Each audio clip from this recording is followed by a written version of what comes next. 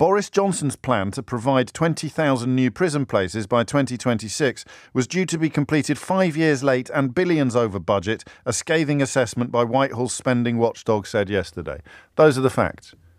Right? It was Boris Johnson's plan. He announced it. He probably did a lap of honour and claimed that he'd already achieved it, like he did with the hospitals. Those are the facts. Daily Mail manages to write 30 paragraphs today, 20 paragraphs today, without mentioning once that this failure is a failure of the last government.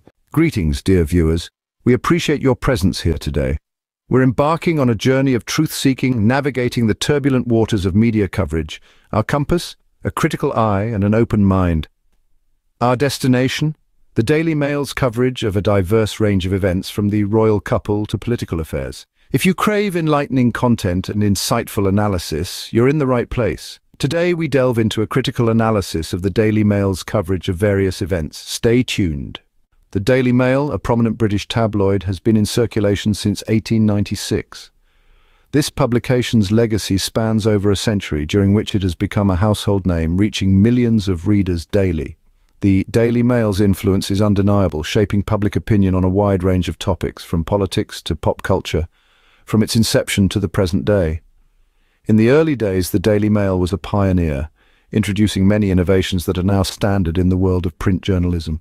It was the first British paper to feature a crossword puzzle and the first to offer an advice column. These elements, combined with its sensational headlines and gripping stories, quickly made it a popular choice amongst readers. As the years went by, the Daily Mail continued to grow and evolve, always keeping up with the times. It expanded its coverage to include not only national but also international news. And it was one of the first papers to launch a fully digital edition. Yet beneath this glossy exterior, the Daily Mail's reputation has been marred by controversy. One such controversy revolves around its coverage of events. The Daily Mail has been known to sensationalize stories, often prioritizing shock value over factual accuracy. This penchant for the dramatic has led to accusations of fear-mongering and misinformation. Furthermore, the Daily Mail's coverage has often been criticized for its bias. The tabloid has been accused of promoting certain viewpoints while blatantly disregarding others. This biased reporting has not only skewed public opinion, but has also contributed to a polarized society.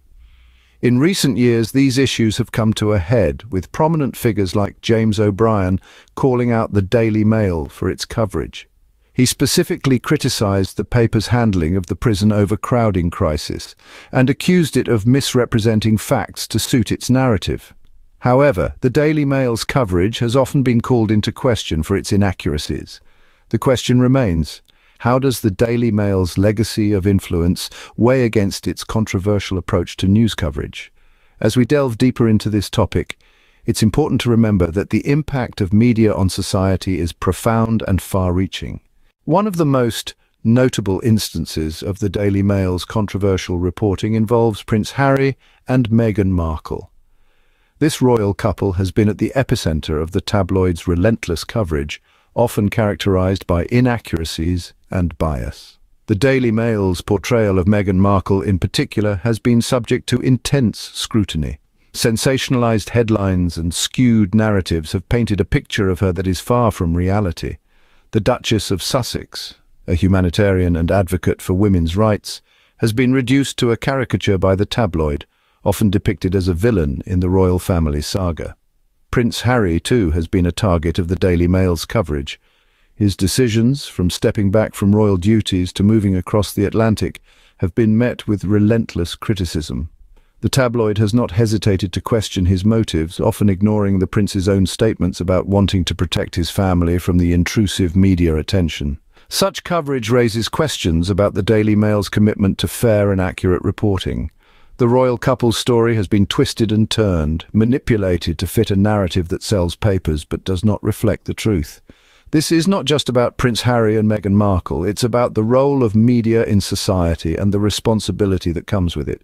The Daily Mail's handling of the royal couple is a stark reminder of the power of the press and the potential damage it can inflict when wielded irresponsibly. Their treatment in the media has led to a global conversation about press ethics, privacy, and the impact of relentless media scrutiny on individuals' lives. The Daily Mail's relentless reporting on the royal couple has been nothing short of a media onslaught. It is a sobering reminder of the need for responsible journalism and the importance of holding media outlets accountable for their reporting. The Daily Mail's inaccurate reporting extends beyond the royal family and into the realm of politics. It's a phenomenon that seems to have seeped into the very fabric of this publication, a willingness to bend the truth and, in some cases, to completely distort it. Let's take, for instance, the case of Boris Johnson and the prison overcrowding crisis. The Daily Mail's coverage of this particular issue was riddled with inaccuracies. They painted a picture that was far from the reality, a narrative that was not only misleading but also harmful. The reality was that the prison overcrowding crisis was due to a plethora of factors, including the government's policies, lack of funding, and systemic issues within the criminal justice system. However, the Daily Mail chose to place the blame solely on the shoulders of Boris Johnson, a convenient scapegoat, but far from the truth. This is not to say that Boris Johnson was without fault. However, the Daily Mail's portrayal of him as the sole architect of the crisis was a gross oversimplification. It was a clear attempt to manipulate public opinion, to create a villain where there were many contributing factors at play. James O'Brien, a prominent British journalist, has been one of the most vocal critics of the Daily Mail's coverage.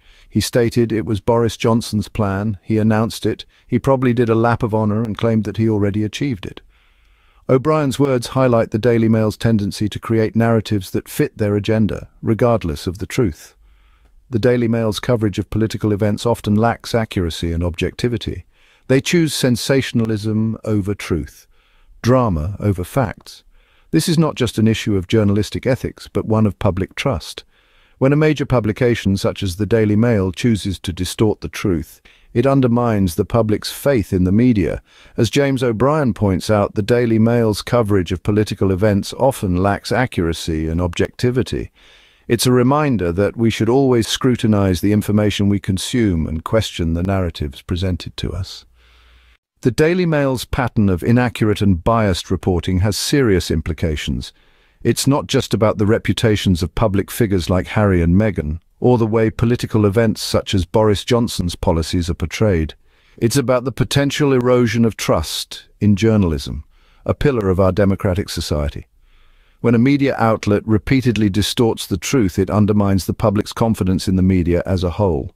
It fosters a climate of skepticism and cynicism where every news story is met with suspicion. This can lead to apathy and ultimately to a disengagement from the important societal issues that affect us all.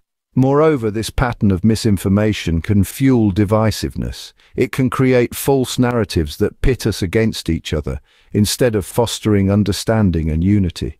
It's a reminder that we all need to be vigilant and critical consumers of news. We must not take every headline at face value. Instead, we should strive to understand the context, to question the sources, and to seek out multiple perspectives. We should also hold media outlets accountable for their reporting, demanding accuracy and fairness. In this digital age where information is readily available at our fingertips, we have the power to challenge and change the narrative. We have the power to demand better from our news providers. Remember, it's essential to question and verify the information we consume. Thank you for joining us today. This brings us to the end of our analysis of the Daily Mail's coverage. We've journeyed together through the labyrinth of misinformation, dissecting the Daily Mail's narratives and their disproportionate focus on certain individuals and events. In our discussion, we've highlighted the relentless and often misleading coverage of Harry and Meghan, a narrative that appears to be driven more by sensationalism than by a commitment to facts. Our exploration has revealed how the Daily Mail's reporting, far from being harmless tabloid fodder, can have far-reaching impacts on the individuals involved and the public's perception of them.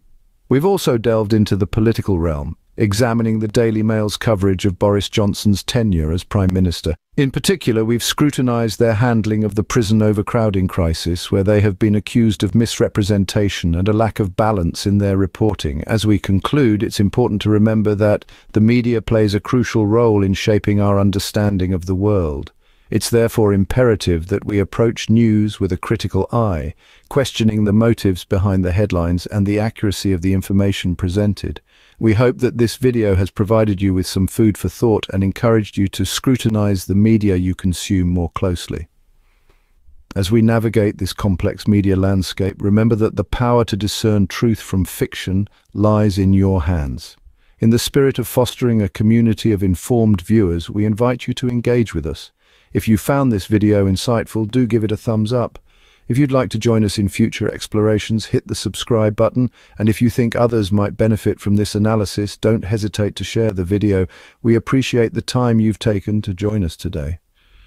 Your participation in this conversation is invaluable, and we look forward to continuing this journey of discovery together. Thank you for watching. Don't forget to subscribe, like, and share. Until next time, stay informed.